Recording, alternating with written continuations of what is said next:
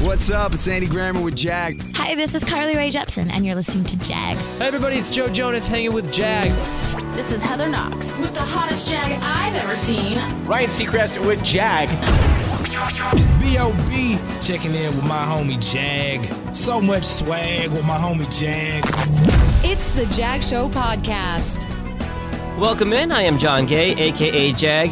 I've had some great clients tell me that I hear things they'd never notice in their podcast. Well, today I'm talking to somebody that hears things I could only hope to hear someday. He is an audio engineer, podcaster, podcast producer, and quite frankly, a rising star in the podcast production community.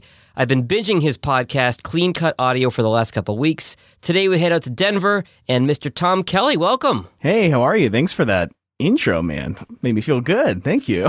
I actually had Steve Stewart on the show last week, and unsolicited, he brought your name up, and I said, dude, I'm talking to Tom next week. That's awesome that you brought him up. Nice, man. Yeah, I credit him and his group to really getting my start in the podcasting space. He's a really good guy. Love that dude. Ditto. I got to admit, I'm a little nervous about the production of this episode because when I publish it, you're going to hear a million things at different frequencies that I don't. And I'm sure you probably won't say anything, but in your head, you're going to be like, oh, dude, there was too much at this frequency. Oh, he should have pulled that down or he should have done that. So I'm a little nervous about the post-production of this conversation, I got to admit. Oh, no way, man. I mean, if it makes you feel any better, I feel that way every week about all of my own shows. It can always get better. I'm trying to wrap my mind around the fact that it doesn't need to be perfect every week. It just needs to be hopefully a tiny bit better than last week. So, you know, I'm trying to not lower the standards, but lower my obsessive need for perfection. So There you go. You know, with that in mind, we had a bit of an email exchange before we logged on here, and I got a lot of questions from listeners as well as me personally to get to in just 30 minutes. But you said over email you wanted to keep this at a level that's not going to alienate anyone, just kind of keep some pretty understandable conversation here. Definitely. I mean, I think that's the most important thing, especially in podcasting, where audio production isn't everyone's goal. That's not what they want to learn. They want to make great content. So I really like to keep it as simple as possible, but also explain at a deeper level than maybe some or most people do, so that people have a better understanding of the basics, of the fundamentals, so they can then take these concepts and apply them to their own shows, make them sound better, get them done faster, a little more efficiently. But we've got to start simple. Yeah. Before we start, I got to ask, you're in Denver. There's like this podcasting renaissance in Denver. Like, yes. All these big names in podcasting are out there. Chris Curran's out there. Is it Brittany Felix that's out there too? Is it? Yeah, a little bit south. Yeah. Is it like the air is thinner, so stuff sounds better? Like, what's the deal in Denver? I don't know, man. I mean, I did a video on my YouTube channel about like the power of community, and I feel so lucky that I'm pretty introverted. I'll stay in my basement all day, every day, but there is a great hub in Denver for podcasters, a community called House of Pod. They're like a studio. They have a ton of events, and people come from all around Colorado to be a part of it. I don't know what it is about Denver, though. It's just really awesome to have that here. I'm so lucky. So lucky to have that. Community is super important for growth and just having fun for the most part. Very cool. Let's dive in. So I think back to my college radio days, and I had friends that would listen to the processing of a radio station and be like, oh, there's too much high end here. There's too much low end here. They need to add some of this. They need to take some of this. And I could never, ever keep up with those conversations. I could never hear like, okay, well, this needs to be turned down and this needs to be turned up. So as someone who doesn't have a good feel for that, or maybe is getting into podcasting, would put you on the spot a little bit here. Give me like 2 or 3 things that you would tell sort of a newbie podcaster about audio production that you wish people knew when they started out. I think 2 or 3 things is it's a lot easier than you think, but it can be more difficult than it looks. Okay. You know, there's like talk about the 80-20 rule or whatever. Do the 20% of the work that accounts for 80% of the result.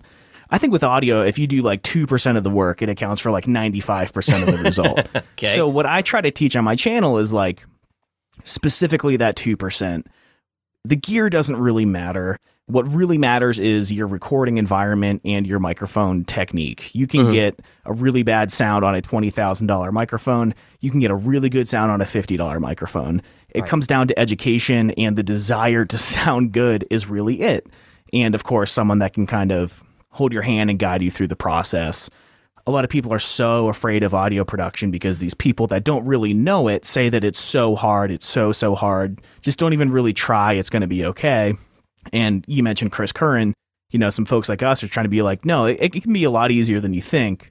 Watch a couple videos, get the fundamentals down. It's easy and it doesn't have to be expensive, I think, is what I want everyone to know. Mm-hmm. I want to come to one of your favorite topics before I forget, because I feel like in your podcast, you tiptoe around this and you start to go there and you catch yourself before you go down the rabbit hole. Explain to our audience why Zoom sucks for podcasting. All right. I've been changing my language around this. I've just said Zoom sucks, but Zoom is actually an incredible communications platform. Sure. I had a friend he's learning Pro Tools, which is the DAW that I use. Yeah.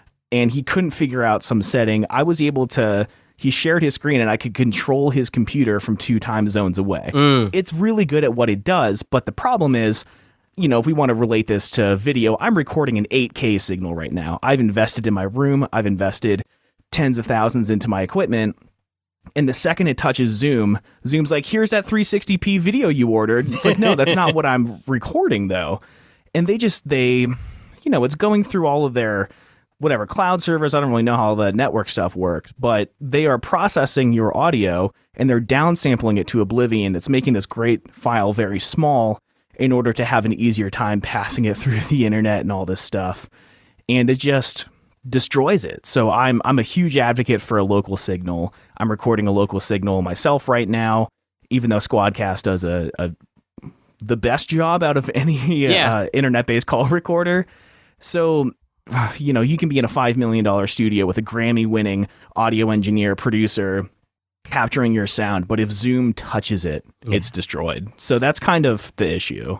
So to keep the file in a way that can be transferred over the internet, they're taking information out of that file relating to the sound, and that's like the high end and the low end they're taking out? Is that basically what they do? Typically, yeah. So a lot of the presence and the intelligibility in your voice is in what's called the mid-range. Mm-hmm. And the low range and the high range, it's equally as important. It's more of like a professional sound of what you'd imagine proper studio recording, but it's quote-unquote irrelevant. Like, think of a phone call. It doesn't sound good, but you can still understand that person. So I see. If you get rid of 2/3 of the information, it's a smaller file. Mm-hmm. So now they can not have to worry about signal dropouts, although there are many through Zoom, and it's just an easier signal to pass. So they just destroy your file for their own convenience, which is understandable, but for podcasting, it's not good.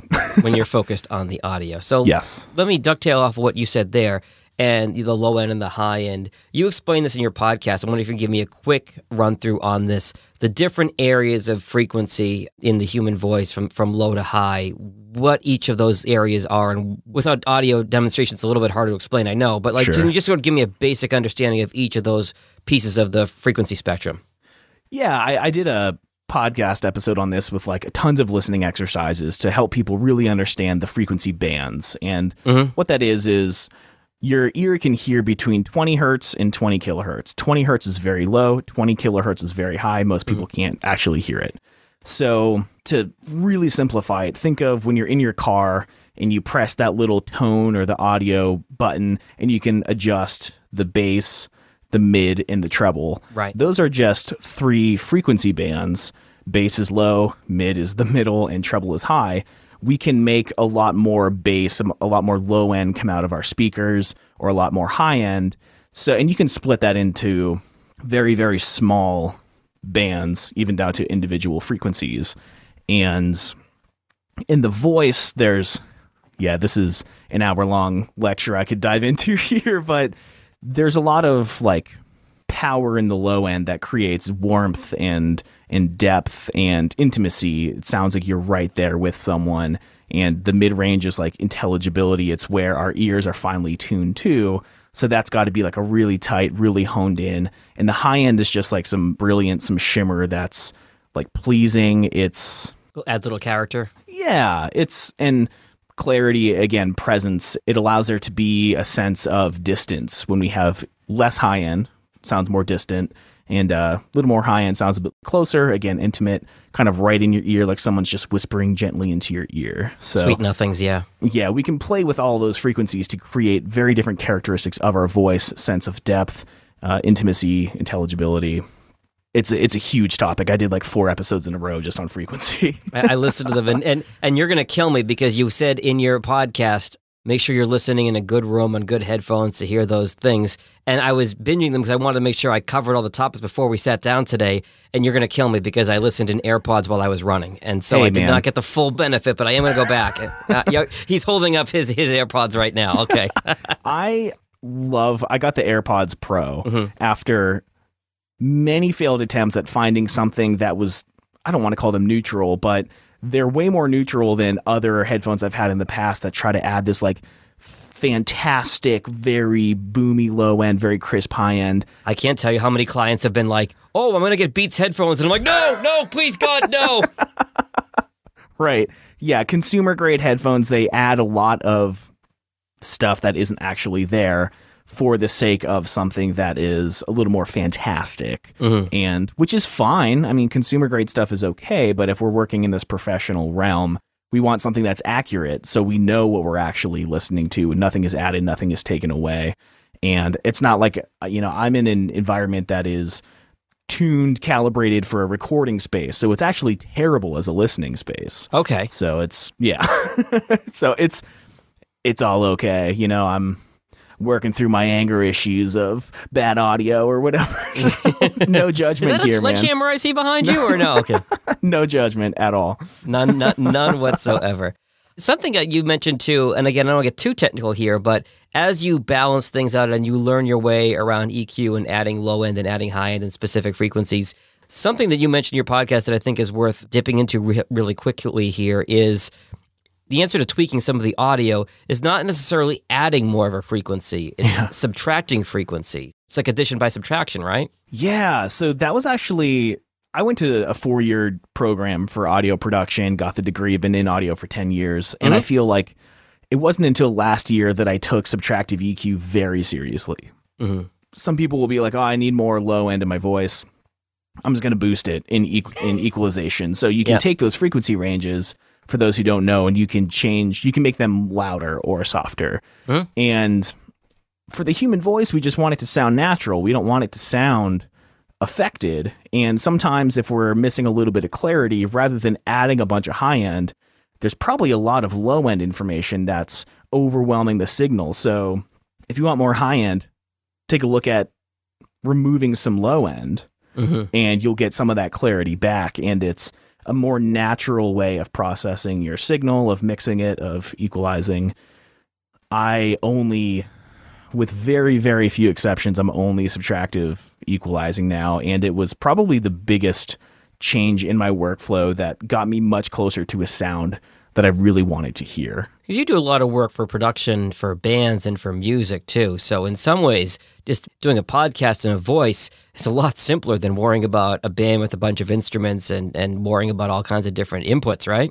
It's a lot simpler, but it's also so much more transparent. Like if you listen to a full band recording with 150, 250 tracks in it, if you somehow got a hold of just like the stems, the individual files, you'll hear edits in the guitars and the vocals, breaths cut halfway through, but it's masked by 250 other tracks. Right, okay. So with your voice, while it is easier, it's only one thing, it is on its own. And if something is wrong, there is nothing else to hide it. Like it is exposed. So while it's easier, you also have to put a lot more intention and care in the voice because you can't hide behind anything. It's like, I remember I used to sing in a band. I was the front man, and it was like a loud pop punk band with 4 other members. And if I wasn't perfect, that's fine because the guitarist looked cool, but, whatever.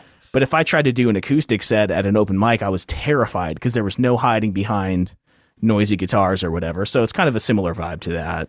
I like that analogy. I'm looking at your setup. I see you've got the Shure SM7B mic you're using right now, as am I. So my setup here is I've got the Shure SM7B. I've got it running through a cloud lifter that I just got into a Rodecaster Pro. Okay. And I've got all the processing turned on in the Rodecaster Pro because I feel like it's idiot-proof and I don't know all the intricacies of everything yet. Sure. So if I hit my button here, I've got everything: compressor, de-esser, high-pass filter, noise gate, oral exciter, big bottom, and processing all turned on. So I'm wondering, and it's kind of hard to see. I know we're talking over Squadcast right now. I'm wondering if you have any suggestions or guardrails I should be thinking about with this kind of setup. I'm not super familiar with the Rodecaster Pro and how it actually works. Do you know if it's recording the signal with all of those features, all of those processing on? I think so, because you set it up on each microphone going into it. Okay. So, yeah. Interesting. Yeah, I mean, I'm always a fan of capturing a pretty clean signal so I can then affect it in post-production in Pro Tools. Okay. But, I mean, most of the stuff I do in Pro Tools, it's compression, it's equalizing, it's de-essing, it's, a little bit of denoise. So I'm doing it all anyway. Mm-hmm. If I had it perfectly dialed in at the source, maybe I would, It sounds good, though. It sounds super crisp and clear. I mean, it sounds very... Appreciate that. So if I we'll see if this, I'll borrow a page out of your book and give you a little A-B here. So if I turn the processing off... I don't know if you can tell the difference there. I sound a lot thinner and a lot. So then I turn this back on, and it's like when I was a radio DJ, and I have all that equipment in the studio to help me sound a lot bigger than I actually am. Right. No, and that's. I mean, it's an exciting sound for sure. I can't hear myself, how you're hearing it, but I'm sure my sound in comparison would be a little dull, a little thin, maybe not as exciting, which is, just how it's recorded. It can be changed. I can make anything sound however I want for the most part. So no, and that's another good point you've made in your podcast is if you have a conversation between two people, you want to make sure that they sound fairly close in terms of how powerful those voices are, because you don't want to have that dissonance between one voice and another voice where it's one is blaring out of the speakers and one is you're kind of straining to hear. So I think that's worth mentioning too. Yeah, that's actually for me, the number one way to lose a listener is having, I like that word, dissonance between speakers. And I hang out on subreddits, and I've been off Facebook for a month, which has actually been great, but a lot of Facebook forums. Yeah, it's refreshing. I'm a new man. But a lot of complaints that people have is I love this podcast, but every time it switched speakers, there'd be this huge difference and a lot of people couldn't really explain maybe what it was. Sometimes it's loudness for sure.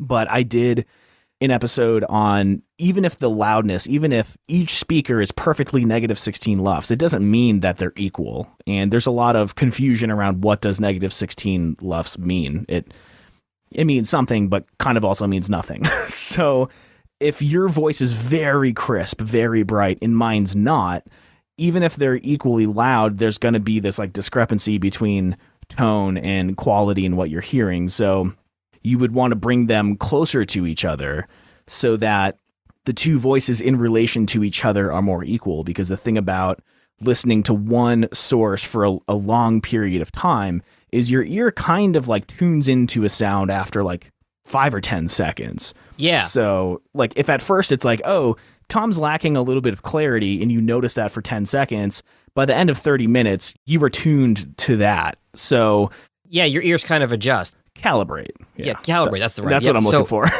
So I was working on a podcast for a client this morning that the recording quality was not good, and I did everything I could with it to salvage it. And then I was like, I don't know about this. And then by about 30 seconds into the interview, I was like, okay, yeah, this sounds all right. So it's interesting how our ears do that. Right. So it's super important to take breaks, refresh your ears, get a palate cleanser, so to speak, and really focus on, especially if it's a guest and host situation, that there's some kind of similarities between the voice. I know sometimes when you have a guest through Zoom and the host has a good recording, there's only so much you can do, but especially that mid-range frequency that has the presence, most devices can accurately replicate mid-range frequencies while it can be all over the place on the low and high end. So if the mid-range frequencies are really tight, very in tune with each other, it'll be a much more pleasant experience for listeners. And of course, I have videos and multiple podcast episodes on that as well, specifically tuning mid-range. We'll hit all those links in the show notes and again at the end of our episode. But this kind of gets into some listener questions I had for you, Tom. We're talking about loudness, and -16 LUFS is the gold standard, and we all know that for podcasting. I know for me, I use Adobe Audition as my DAW, my digital audio workstation. And depending on the amount of compression or hard limiting or whatever I use on a file, if I run that match loudness in Adobe Audition and say, hey, make this -16 LUFS, depending on the voice and what I've done to it beforehand, that negative 16 LUFS, when I look at my waveform, that might be at -6 or at -3 in terms of the amplitude, because I think because of how much I've compressed the audio, it's not consistent with negative 16 LUFS equals this amount of amplitude. Yeah, it's like LUFS is a very long-term average, and loudness over 40 minutes doesn't mean anything. I could be screaming for the first half of the episode and whispering for the second, and it can still be negative 16 LUFS.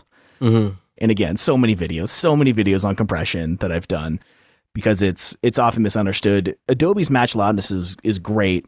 It's very simple. It requires a lot less work than I have to do in Pro Tools. Yeah. The thing that's most important is loudness range. So it could be negative 16 LUFS, but you don't want it to skew too far from that at any point in the recording. Right. So negative 16 LUFS with the loudness range of 50 LUFS is the difference between screaming and whispering. You don't want that. So you want a pretty consistent tone throughout, a loudness range of like 4 or 5 LUFS or something. And it's so awesome that Adobe Audition offers that. I've tried it in the past because I pay for Creative Cloud. Yeah. But I like what I do in Pro Tools with, my stylized compressors and equalizers. So I stick with that. Are you familiar with the CN Levelator tool, and have you had an experience with that? That's like the automated kind of like Auphonic. Never used it. I feel like it's probably similar to Match Loudness in terms of its like not peak normalization, but it's other processes that it does. Never used it, but I have an upcoming episode where I'm going to shoot out my mixing versus Auphonic versus Levelator versus Match Loudness and see who wins. Blind test, yeah. That'll be sitting in my office with the professional headphones on to take a good listen to that. I'm excited, but also nervous. I don't want to lose to AI. So I think there's always a human touch. Someone who knows what they're doing is always going to be better. And some of that AI stuff can work for those who may not have that same breadth of knowledge and degree and experience in studios that you do. Listener question here. Condenser mic versus dynamic microphones. I feel like this question said, I spent all this money on a really nice condenser microphone, but I don't have the perfect room, so when I record, there's all this hiss. Am I better off to go back to a dynamic microphone, or what can I do to avoid picking up all that ambient room noise in a condenser microphone? Yeah, it depends on what the hiss is. I'm a huge fan of saying treat the source. The problem isn't the microphone. The problem is your environment. Now, treating your environment can be expensive and it can be daunting. I think condenser microphones are objectively better microphones. Yeah. Just in terms of the quality that it captures. And I think I'm trying to sneak out an episode of the podcast this week on like how a dynamic microphone is made, how it differs from a condenser microphone. But if I'm recommending a microphone to a podcaster, I'm typically saying dynamic because you can get my lips are touching the foam pop filter of my SM7B. Yep. I've got a MacBook Pro fan that's screaming off to my right because I have Chrome open. And it's just, I don't know. In a perfect world, I would be using a condenser or a ribbon microphone for my podcast, but we don't live in a perfect world, and we're not spending tens of thousands of dollars to soundproof our environments. I've heard, condenser microphones are really, really good. It depends on, again, your environment in which you're recording is the biggest factor of your recording quality. We can try to figure it out together if you really want to use that microphone. Put my email in the show notes or something. I have people reach out to me all the time asking for help. I'd be happy to try to work through some things there, but I say don't give up yet. But if there's just noise you absolutely cannot control if you live by a busy street, I hate to say it because it goes against everything I believe in, but maybe take a look at a dynamic, but condensers for life. Totally. Any experience with Izotope's Ozone and Nectar plugins? Any? Never. I have like 150 plugins that I've bought in the past few years, and there's still some I haven't opened. So I'm like putting myself in timeout for buying new tools. But Nectar does look really interesting.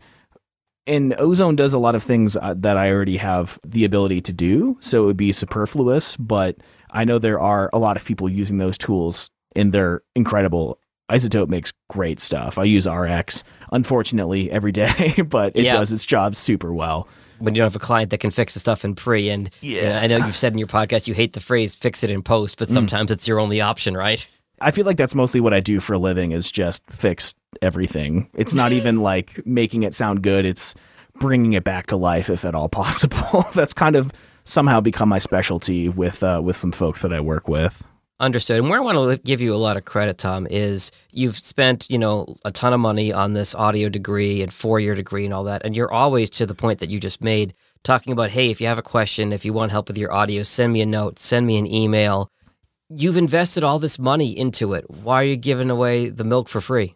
If you asked me a year ago, I would say that I strongly regret getting a degree in audio production. It doesn't help the fact that I went to a for-profit organization that was sued $3 trillion for predatory lending and faking all their placement statistics.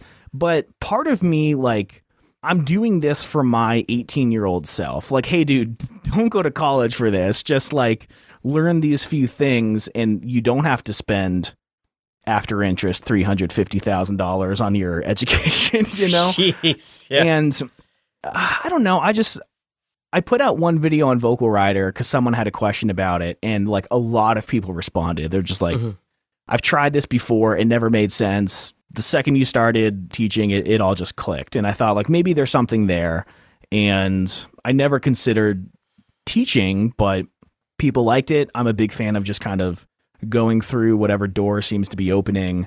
And there's a lot of people responding very, very positively to the YouTube channel and my podcast. So I'm going to keep teaching everything I can. And also, like, I'm kind of trying to, for every hour that I teach, I want to be learning for 4. Okay. So it's helping me a lot too. Like, it's not a selfless act. I'm getting so much out of this. And I mean, clients and money, like, it's all been very fruitful for hopefully everyone. I think everyone, but especially in podcasting, you don't need a degree for any of this, but that fundamental knowledge it's imperative to learn that, because you can't, I don't want to speak ill of anyone, but there's, some people in podcasting who don't necessarily know audio, and they'll just be like, for your compressor, do this ratio, put your microphone here, do that. And a lot of people are left asking, why? What does any of that mean? I don't understand. And when something doesn't go perfectly right, you don't have the knowledge to make those changes for yourself. You're stuck in these like Google rabbit holes of, some forum from 2004 about how to change something. And I've been there. I've done that. So I just want to, I'm not perfect, and audio quality is largely subjective. So I know that, I really want more people to be in the space as well, to give as many perspectives as possible, because this whole audio, especially for podcasting thing, isn't really that difficult. And I care more about audio than like anything in the world. I just want it to sound good. And I care about audio more than money. So like, if you want your podcast to sound good, here's my email. I've given people my phone number, like, call me, we'll have a conversation, let's do it. The fundamentals are important. And I didn't see a ton of people teaching them. So just trying to fill a void, be useful where I can be. I've been searching for a purpose my whole life. And I want to make audio sound good. Sounds like you have found that purpose, and it's a credit to you that you want to pay it forward and help so many people. I know I've learned a lot just by listening to your podcast. So you want to hit up your social media, the podcast, and tell everybody where to find you? Yeah, I'm terrible at social media, but try to engage with people on Twitter, mostly at Clean Cut Audio. My podcast is at cleancutaudio.com/podcast, and my YouTube channel is youtube.cleancutaudio.com. New videos, new podcast every week that explores some area of audio specifically for podcasting with very new people in mind. And I try to push the barrier a little bit and go beyond what people are normally teaching, go a little bit more advanced, but always starts very basic. And then we try to expand on that. I mean, if you want your show to sound good, I don't know why you'd want it to sound bad, but if you, if you're trying to get a little better, I try to keep it super simple, really accessible, inclusive, and just try to teach everything I know. Tom Kelly, thank you for the time today, and thank you for all the knowledge you are dropping. Check out his podcast and his YouTube channel if you want your show to sound better. Guarantee you will learn a lot. Really appreciate it today, sir. Thank you. Yeah, thank you, man. Thanks for listening to the Jag Show podcast. If you like what you heard, be sure to subscribe in Apple, Spotify, Google, or wherever you get your podcasts. New episodes are published every Tuesday and Friday morning. For help with your podcast, find Jag on social media at Jag in Detroit or on the web at jagindetroit.com.